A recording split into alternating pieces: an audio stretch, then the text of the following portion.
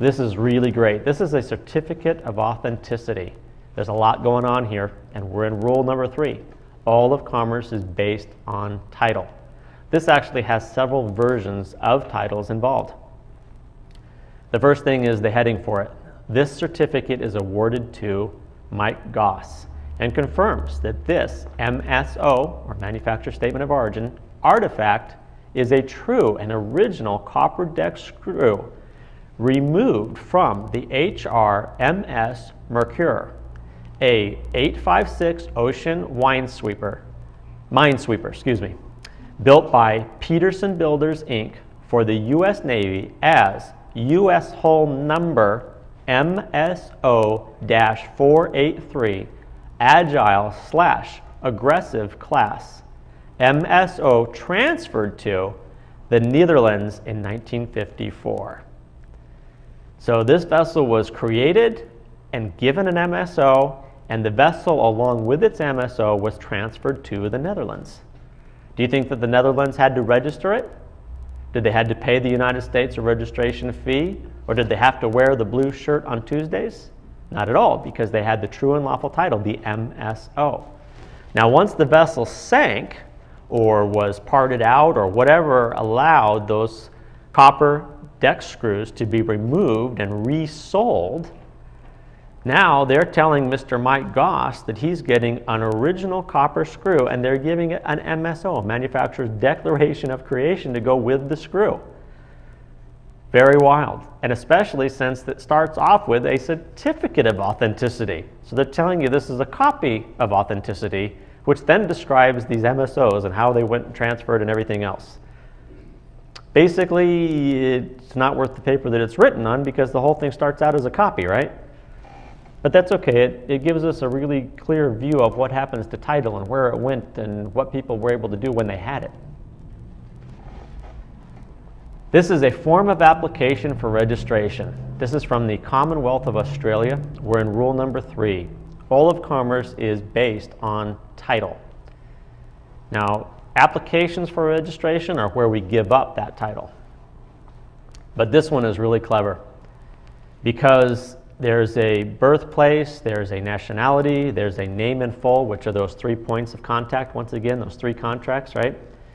But it gets better because we get to the usual place of abode. The usual place of abode is listed as the Marble Bar. Typical for Australia, right? I guess if you're founded by convicts, you get the typical place of abode, usual place of abode, to be a bar. Then next below that it says, now staying at the Marble Bar. Then he goes on, personal description. Remember that birth certificate where they had to describe this physical property that they're dragging into these waters of commerce? Same thing. But what's really cool is they required both a signature and a left thumbprint.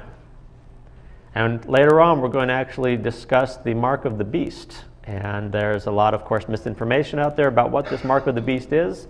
But when I show it to you, it'll be really clear. And what's cool is that it doesn't just apply at the end times. This mark of the beast applies at any point in history. And it has applied the same way in the past at any point in history. And anytime we have an application for registration, that's where you're actually giving up your title, is in that registration, that first application. And on the application for a car loan or the application for a house loan, those applications themselves are what are in fact exchanged in a credit exchange and sold. And later on, if you look at the alongs to those notes, you'll see that the note was sold 3 days before you signed the note, and that's how it was sold at the application, at the form of application for registration. And of course, this goes back into Australia. This is 1883, but there's nothing new under the sun. The same forms of registration, the same system of admiralty, the same system of waters of commerce. And you can get great insight into it by reading Benedict on Admiralty, which is included in the handout. Okay. Now there's another form of title that we're very familiar with. These are deeds, and there's even a mortgage in here. Still in rule number 3, all of commerce is based on title. This is a form of title. We're going to get into greater detail about how these forms of title are created and how they apply in real estate, but we will be limited as to what we can cover because I don't want to interfere with commerce, but at the same time, I do want to give you some great insight into these deeds and these titles. And title is how the physical reality and living beings are dragged into this illusionary world of commerce of admiralty. So you have these waters of admiralty and the illusionary world of commerce, and that transition between them is these titles, these MSOs, these MCOs, these deeds, these mortgages, and other contracts.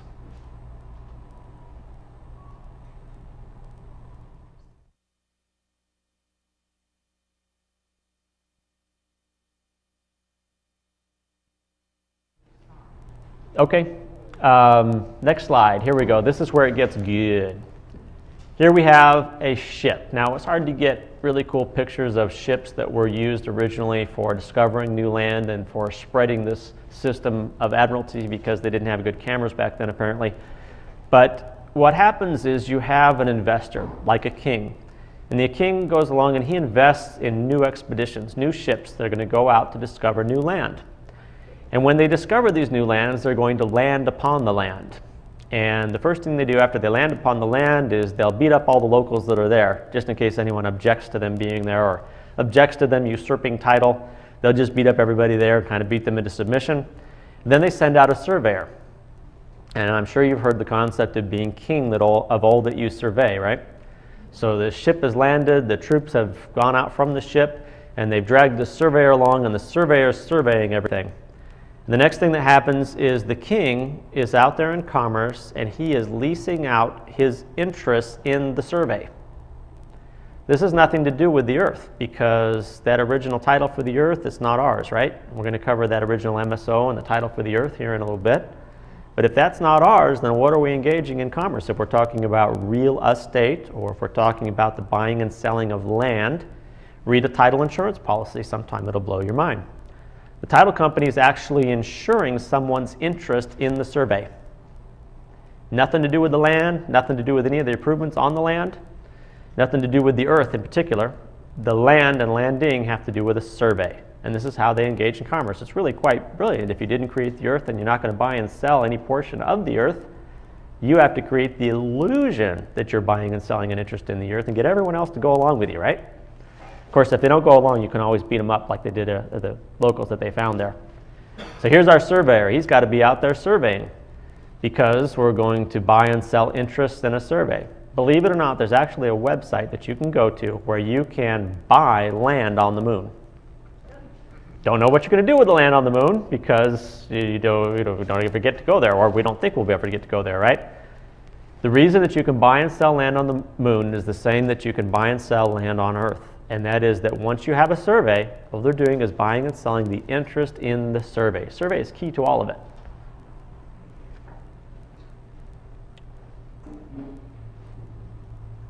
Away.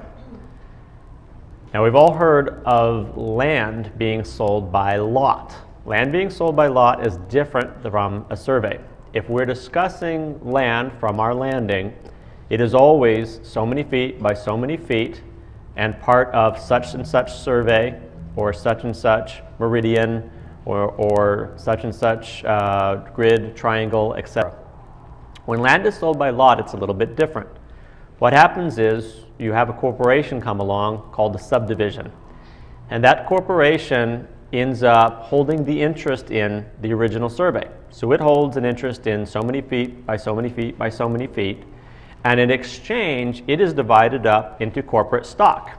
And that corporate stock is described by lot.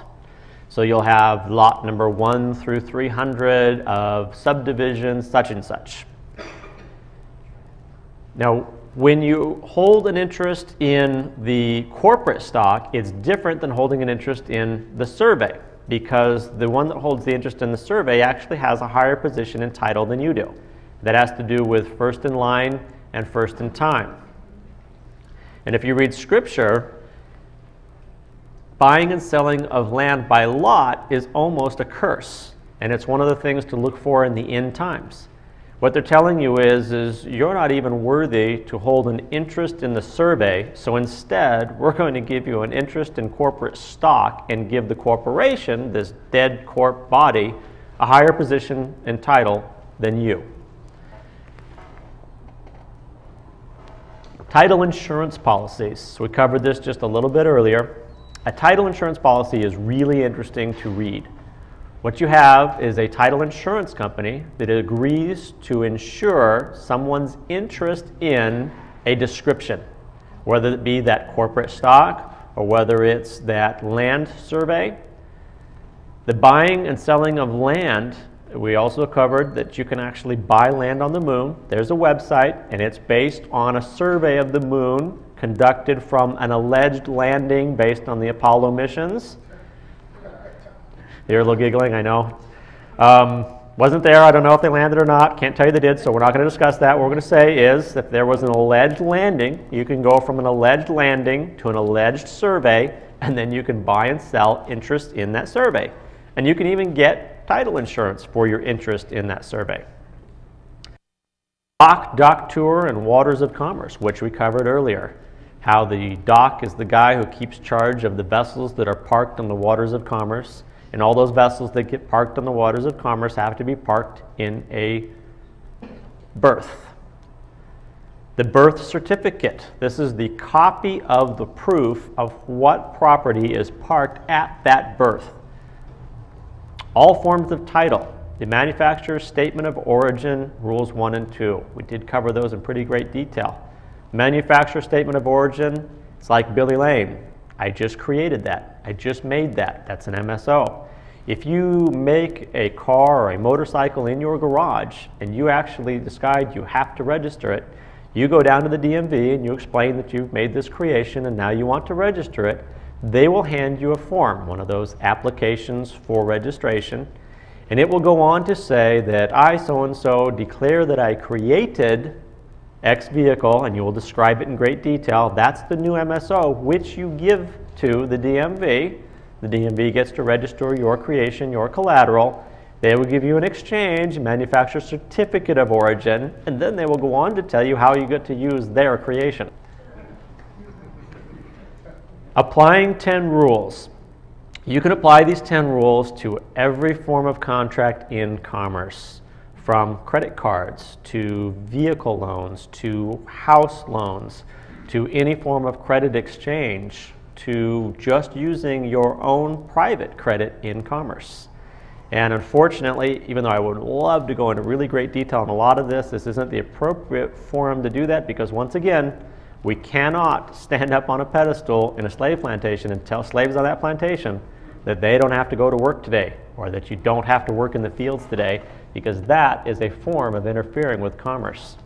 Gold chain round your neck, nothing to me. Diamonds in your teeth, nothing to me. You could be rolling 22s, nothing to me. You're listening down with the truth, now that's something to me. Know thyself, seek and ye shall find. I tell you this now, it's in no African mind. Searching, diamonds, gold, silver, platinum, them the kind of things, illusions you fathom. Yeah, they call it magic, right, you're right, it's tragic. I know, clever what they done, fantastic.